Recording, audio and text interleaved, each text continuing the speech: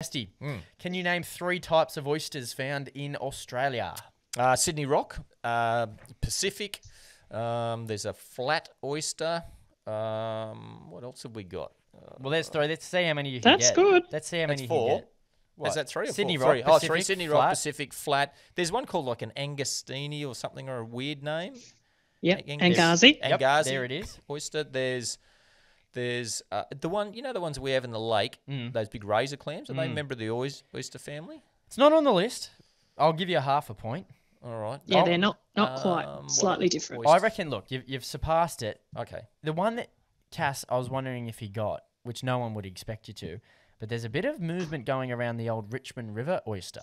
Oh, I didn't realise there's. But it's not called that. But there's is that right, Cass? That there's a bit of chat in and around that.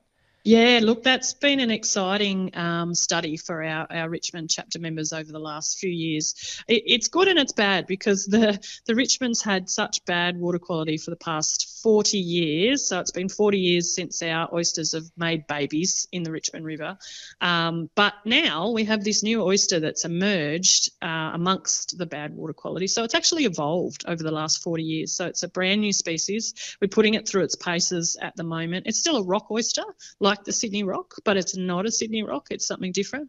Wow. We're putting it through its paces genetics-wise with 2 different unis here, Southern Cross and Griffith Uni, and trying to discover, how that adaptation has happened and, what it means for the oyster industry in New South Wales, because it's very resilient. It's very resilient to bad water quality. The bad water quality causes that QX disease, and so on. So, yeah, a resilient oyster is really important. So pretty exciting news here from the Richmond.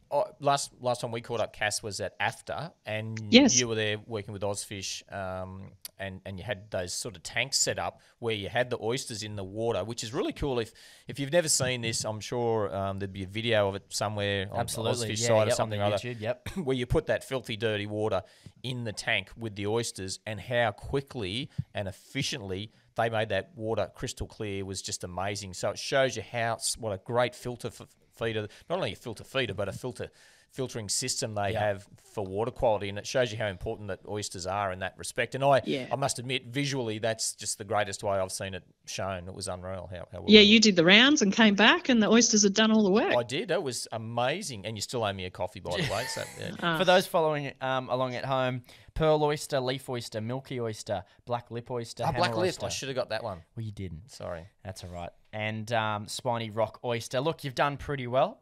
Yeah, what other questions? Is that it? No, that was just the oyster questions. All right. Mate. Well, I've got 2 out of 3 so far, so I'm trying. We'll go a few more, and then we'll let Cassie go get back to what she does best, and that is basically creating habitat projects around Australia. Here's one for you, fun one.